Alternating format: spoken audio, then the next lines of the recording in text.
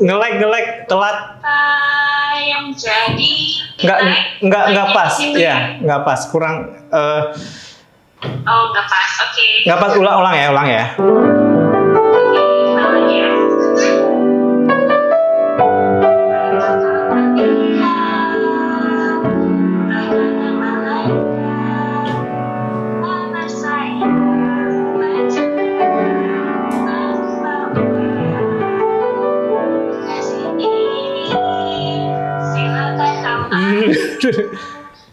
Telat, nge-lag. Oke.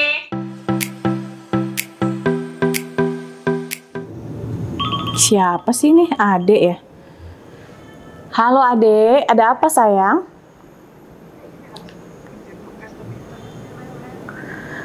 Internetnya lelet? Gimana maksudnya? Nggak jelas. Iya, ada apa? Ada apa dengan internet? Maksudnya kenapa? Ade mau ngirim apa? Kurang jelas, Dek. Oh, sebentar. Ngirim email? Nggak bisa. Kamu pakai nomor yang baru, kan? Oh, kenapa ya? Masih jelek terus. Kemarin kamu udah ganti-ganti berapa kali. Harus segera. Nggak bisa nunggu.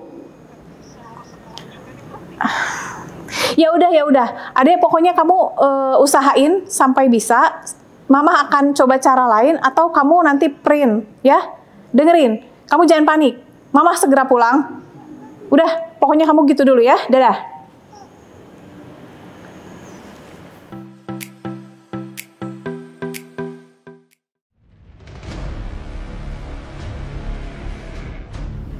Ya, beneran Pak. Harga saham turun lagi Pak.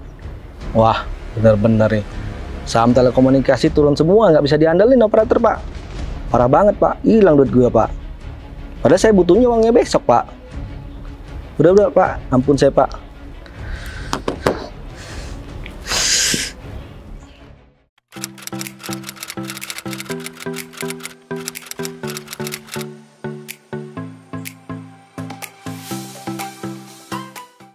First, 5G has higher bandwidth compared to 4G, which means more speed.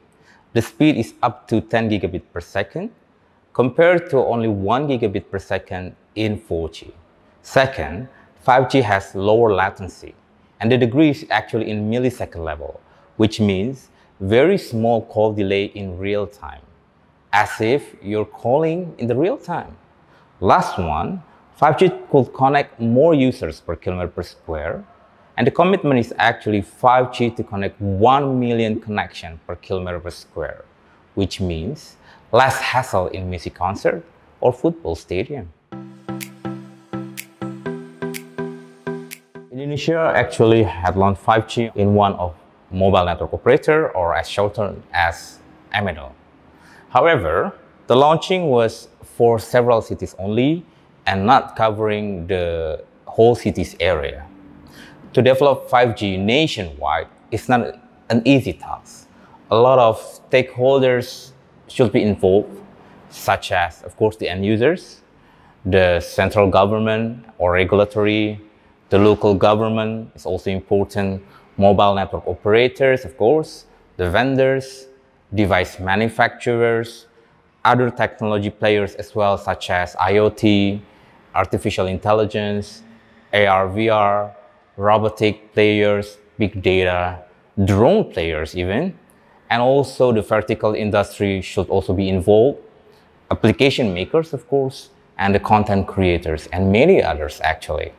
So one thing that all these stakeholders are afraid of is when this 5G technology is not fly, meaning that those huge investment that has been paid, but no one is actually really used this 5G technology across the country. So it can be said as well that the technology is not sustainable. And of course, the return of the investment is not as expected. So we had this kind of bitter experience, for example, with WiMAX. So this research actually offers a 5G technology development framework to be suggested to those stakeholders, the industry players, all those stakeholders players, that we suggest scenario development, a nationwide ecosystem and collaboration initiation, because that is also very important, and diffusion performance, that is to measure how successful we are. And we also can create a simulation, actually, for this diffusion performance. Sahat Hutajulu is one of doctoral students at School of Business and Management, Institut Teknologi Bandung. His research focuses on management technology, especially in technology development, technology commercialization, technology collaboration, and technology diffusion. He took a study of 5G development, is selected to build the framework. The research involved serial mix methodology of scenario planning and agent-based modeling. This is the attempt to have rigorous result using quantitative and qualitative method.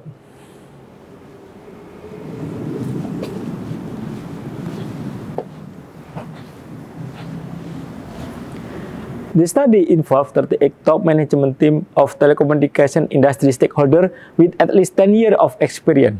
This selection is based on their capability in strategic decision-making and their knowledge in telecommunication industry as required by this research.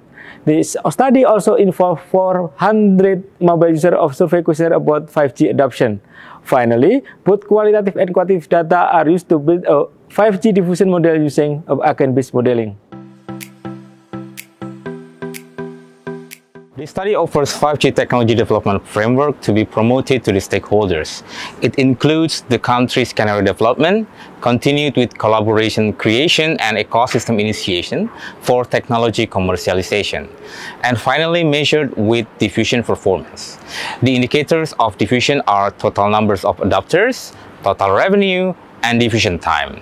The first step of 5G technology development framework is to analyze the outlook of Indonesian telecommunication industry through scenario planning. It is a powerful tool to see where we are in 5G development. The scenario planning starts with the exploration of key drivers, why Indonesia needs 5G, and we found that the key drivers are global competition, government and national interests, and user demands, MNO needs, digitalization of vertical industry, evolution ecosystem, economic benefit, solving social problems, and technology influence from network vendors. Then the process continued with determination of trends and uncertainties. The two most repetitive uncertainties from the respondents are issue in 5G use cases and infrastructure. Thus, to access analysis then created using these two uncertainties. From there, we create two scenarios for 5G development in Indonesia, namely the optimistic champion and the wait and response scenario. The optimistic champion, or the winning scenario, is the wanted position of this country developing 5G, while the wait and response is our position now in responding mobile network technologies, for example with 4G. Some examples that are differentiate the two scenarios are: 1. The optimistic champion scenario, Indonesia responds quickly to implement 5G and more investment come to Indonesia due to the country transformed to tech-savvy country. While in wait and the response scenario, Indonesia is categorized as late adopter and less investment come to Indonesia. The second example, government can leverage the full potential of 5G as we secure the infrastructure, especially spectrum frequency, in timely manner and put 5G as one of the national strategic projects. In the winning scenario, while in the wait and response scenario, we are hardly leverage the country's competitive advantage and the infrastructures are quite late to be developed. The economic benefit is 5G could increase the GDP growth by 0.72% in the first 5 years in the optimistic champion scenario, while in the wait and response scenario, the GDP growth will only be around 0.54%. 5G could also solving social problems such as like traffic jam, corruption, and so on in the winning scenario, while in the wait and response scenario, it's only solving several social issues. To reach the optimistic champion scenario, collaboration among all stakeholders is a must in 5G development in Indonesia. Without collaboration, Indonesia might fall into the wait and respond scenario all over again. Based on our findings, we found there are room for improvements for collaboration between the infrastructure ecosystem stakeholders, such as central government or regulatory, local government, mobile network operators, and incumbent. We proposed 5G stakeholders collaboration model to utilize the infrastructure more, to reduce the uncertainties and unnecessary cost. This research has been presented in front of Ministry of Communication and Informatics, especially in front of 5G Task Force Indonesia. We are glad that SBM ITB could contribute to the needs of the country for this 5G development process. We had a great discussion and conclusion with the Ministry and 5G Task Force Indonesia, and plan to continue our support from SBM ITB towards 5G development process or upcoming technologies.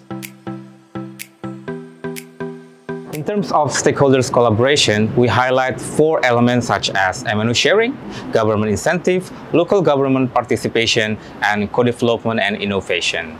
MNO sharing means sharing passive, active, and network infrastructure between 2 or more operators to highly utilize the spectrum frequency. We propose 2 types of spectrum sharing. They are co-primary spectrum sharing, or COPSS, between 2 or 3 MNOs, and licensed spectrum access, or LSA, between MNO and the incumbent. For government incentive, we propose spectrum frequency fee discount as addition to Universal Service Obligation, or USO, that already been implemented by the government. We propose decentralization policy for the local government to reduce uncertainties from deploying network in the fields. Some of the common challenges in the fields are delayed projects due to incoherent working permits from local government with the project timeline, community fee, and unreadiness of passive infrastructure such as land or electricity. The decentralized policy will ensure the high local government participation, as they are required to manage their own ICT infrastructure budget and at the same time build their own areas. The last element is for stakeholders to co-develop the infrastructure. New capital city of Indonesia in Penajam Paser Utara is one of the best examples of co-development of ICT infrastructure. Co-innovation, on the other hand, is innovation between stakeholders. 2 examples are dynamic spectrum sharing, or DSS, and also Open RAN. Indigenous co-creation of 5G use cases, applications, and innovation ecosystem should be nurtured in Indonesia for 5G technology commercialization. 5G can no longer be the same with 4G, which more of internet pipe through smartphone.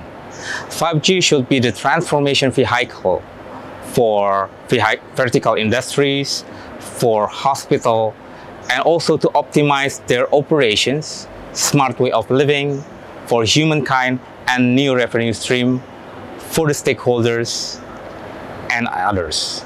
Indonesia should leverage the 5G use case coverage such as eMBB, fixed wireless access, smart home office building, telehealth, telemedicine, remote surgery, smart factory, Industry 4.0, enhanced teleconference and 3D hologram call, autonomous vehicle, smart grid, smart city, smart government, agriculture 2.0, and aquaculture. For that, ecosystem among technology players such as 5G, IoT, AI, AR, VR, big data, robotic, drone, and others should be started. New breed company with new business models such as micro operator, technology solution integrator, or partnership with local government are expected to be the solution to the vertical industries needs such as a factory, plantation, hospital, or any medical facility, school, campuses, and many others.